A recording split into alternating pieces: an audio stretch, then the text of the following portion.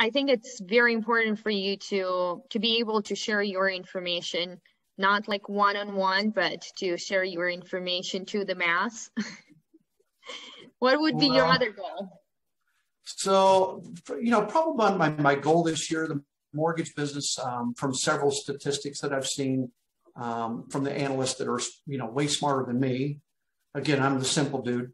They're expecting the volume to fall off 30% or more because interest rates are going up.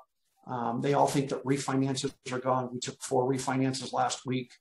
So it's, I think the purchase market this year is going to be difficult because there's a lot of, there's not a lot of properties. So there's not a lot of loans to go around. There's only so many houses you can sell. They're not for sale. So I think our goal is to stay within 20, I think 25% was the last number that I wrote down. If we can stay within 25% of what we did last year. Now, last year was a record year. So if we can do that, and I think the way to do that, quite frankly, is to just keep doing the right thing. There's a difference between advertising and marketing, right? And we don't advertise. We don't take billboards out. We don't take magazine ads out. I just don't believe in that because you're shooting out to all these different people. So what we do is we like for people to think of, when you're thinking mortgage, we think of Mark Baker, the mortgage maker, kind of a catchy phrase that a friend of mine came up with. And, I've got it on my truck. We send out postcards to our past clients only. We don't do farms looking for new clients. We don't buy internet leads just because, the acquisition cost of that consumer is expensive. So if we can get all the people to just keep calling us because they know us, they like us and trust us, and that trust is so hard. It's so hard in this world, right? If you do something that puts somebody's trust in you out, it takes forever to gain that trust back. I preach this to my kids, right? If you lie to me, then it's going to be a long time before I start believing you. If you the consumer, they're not going to believe you again, maybe ever.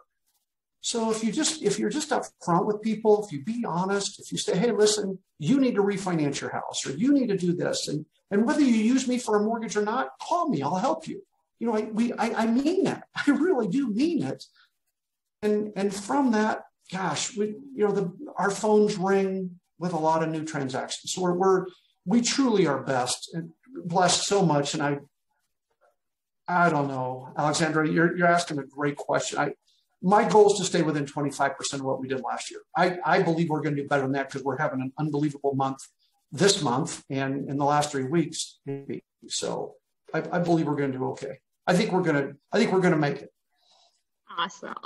I know you're going to make it, and you're going to make it even better. You guys are always improving. And it doesn't mean that you say yes to everybody.